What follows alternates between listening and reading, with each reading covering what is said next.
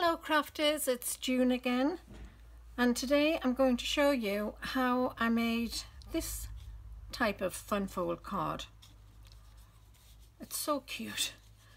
You lift that up and pull that down, and that's all there is to it.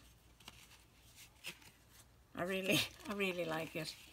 So with making this one in blue, I'm going to do the next one in pink, and I'm not going to decorate the front quite the same as this one. So let's get started. We need a piece of cardstock. This is your base card. That measures 4¼ inches by 11. And then we need to score on the long side at 3 inches. Now if you do have a Stampin' Up paper trimmer, you'd get, let me take this out, there's two,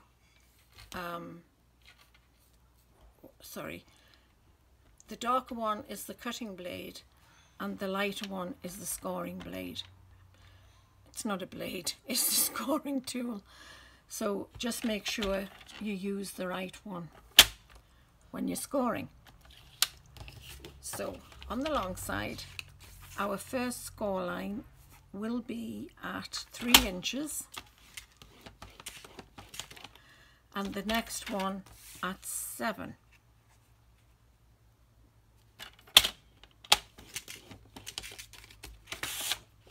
And that's that.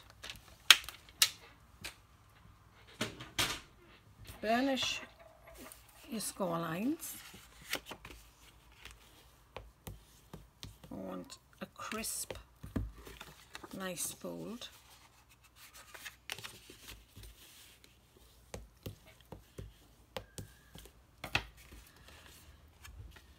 And on the 3 inch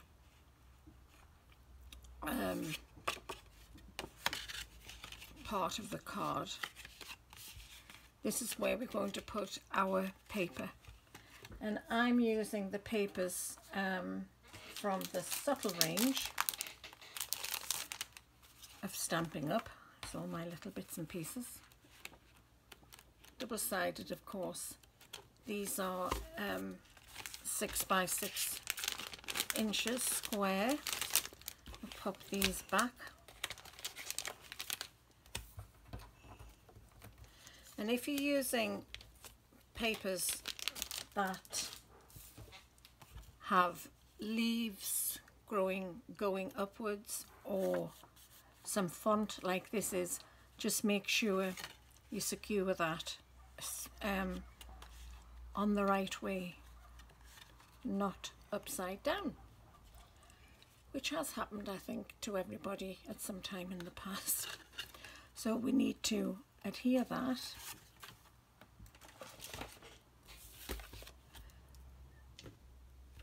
And I can't speak highly enough of this little silicone mat. It's fantastic.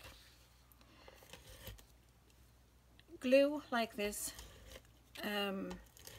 wet glue, hot glue will not stick on this mat. It's absolutely fantastic. I wished I'd purchased that much earlier than I did.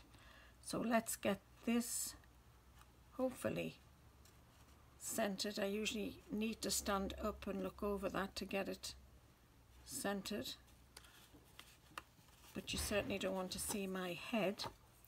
Put some glue there.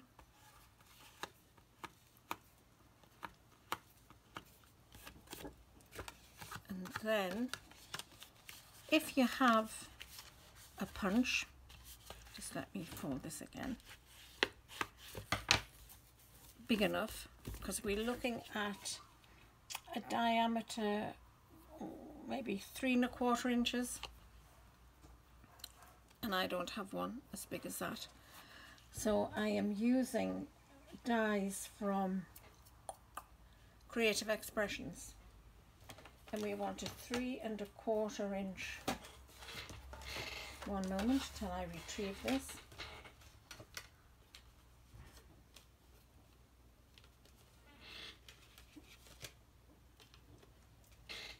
Circular die, and then make sure you put this as near as you can, the same distance either side. I've got a little bit more on this side. A man on a flying horse will not see that, and kind of halfway I've gone further down on this one compared to this card, but it still looks fine. And die cut it, but don't die cut the bottom piece. You're die cutting the top and the middle panel on the shorter side. So let me die cut that.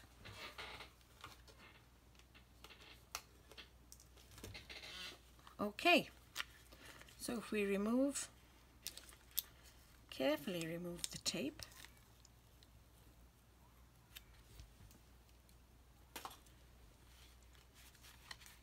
and then remove that. That's just now spare card, but that can be used on another card. We have this left, and this is when that goes up there and this closes over. So let's decorate the inside. Oh, I didn't show the oh yeah, I did very quickly. So on here I've just stamped happy birthday on here and the 2 balloons. For the circles you want something smaller than the one you've just die cut, and this is about 2 3/4. The blue is about 2 3/4 and the white card 2½ inches. Now I've already done that just to save some time. So we have the 2 3/4 and 2½ inches, and I've used what do they call it? The Rococo Rose cardstock, which goes with that paper really well, and I've stamped it using the stamping pad in Rococo Rose. The stamp set is called So Much Happy. I love it, I really do. I made 2 cards, and you get a die, there's a die set available as well. So I've previously made this card using the birthday and the die for happy. That's a different stamp set where I did the flowers. Anyway, enough of that. So I've used the happy birthday on here, and now I'm going to stamp a couple of balloons. I'm not going to use the string, I'll just draw that in, and I'm going to put inside, because we've got happy birthday, I'm just looking for something here that I think I may have. No. So bringing the happy birthday to you, I want the to you stamp for the inside of the card. So let me put these 2 together.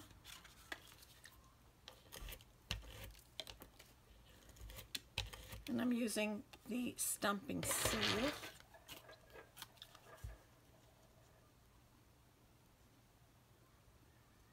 Put that like that. If I don't forget, I'm going to put some gems on there at the end. Happy birthday. And then this is going on the bottom piece because it's going to pull down. So we'll go to you.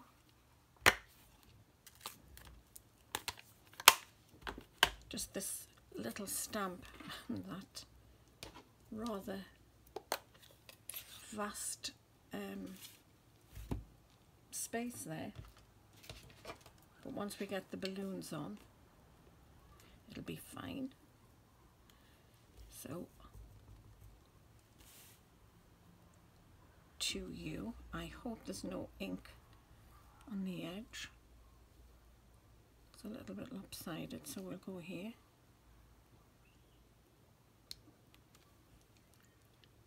Shoot. Bear with me. I was convinced I had previously, I have, and as if by magic, to you. And that will fit nicely over there. I used this die from the Tasteful Labels die to die cut that, and then just cut it on an angle. Thank goodness I found it. So frustrating. So let's get that in place now.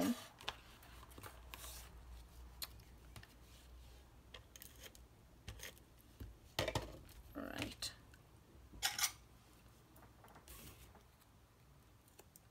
And see if I can get this on straight. Happy birthday to you. And we will now go to this one again, and I'm going to use that balloon.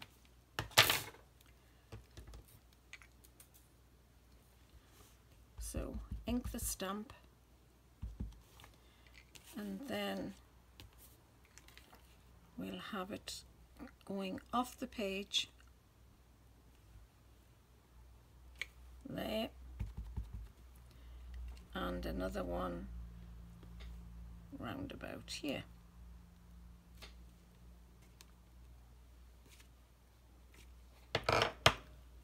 Then close that.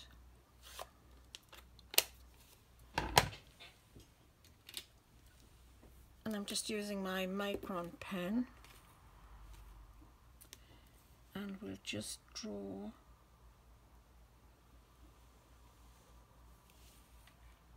some ties, some strings.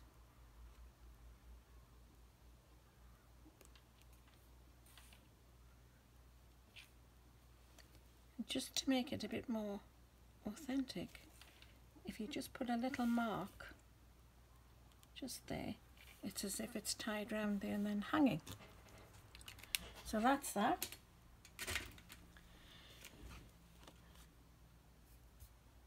And then just make sure that ink is dry.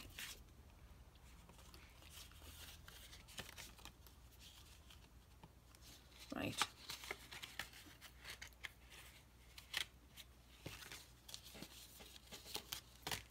Thought I'd made this the wrong way there. So when that's closed and we have our sentiment, we want to leave a little bit of the white card, but obviously we don't want to go high up on the back. So let's just put a few on there, and then add that, like so. And then I'll get the star stamp. I'm sorry, my pokey tool is rattling all over. Back again.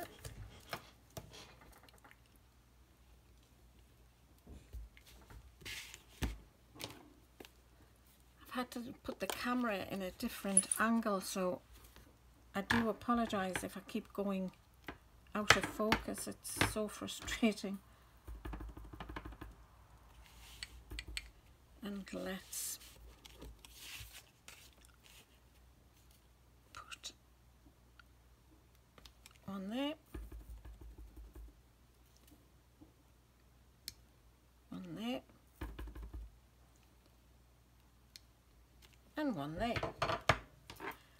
And I will use my chamois to clean the stamps off camera. Now then, I've remembered about the gems. They're a totally different shade of pink, but we'll go with that. Pop that in the middle of each star.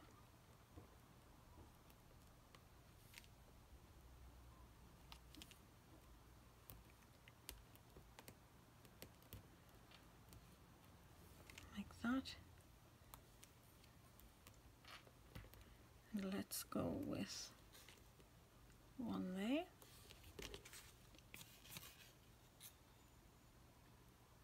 Yep. These are the what are they called? Enamel dots, and these are the new colours available. They're so pretty. So we have this card that at the moment it can't stand up because there's nothing to hold it. So we need to make a little holder on the back, which is what I did on this card. And you just really have to maneuver it to make sure it'll stand upright. So if you get a square piece of card, just a small piece, and then cut it diagonal to give you a triangle. And have I got one made? No. Now I should have used white card, but I've cut this. For some reason I was thinking I was going to do this in pink. Oh, I've got some white here. So we have the triangle, but we need to cut a little bit off the piece that's going to stand or stick on the back of the card. Should I do that way? Nope. This is going to take longer than making the card. I'm going to,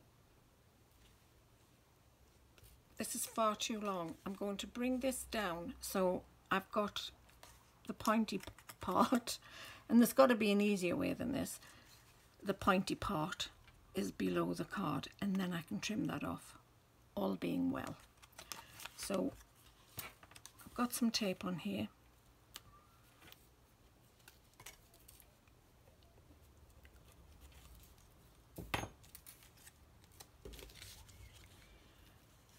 And I'll clean that up afterwards. So we'll bring that down.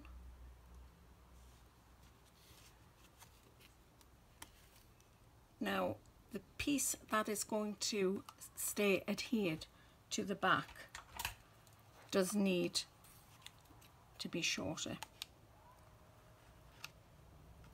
I am crossing everything that I do not make a mistake on camera doing this. We will find out very shortly. And then trim the bottom. I know there's an easier way than this because I've made it, made some many years ago, but I can't remember what I did. Turn that over so that will lie flat when you put it in the envelope. And I found with the other card you need to like pull that in a bit and maybe straighten that. Nope.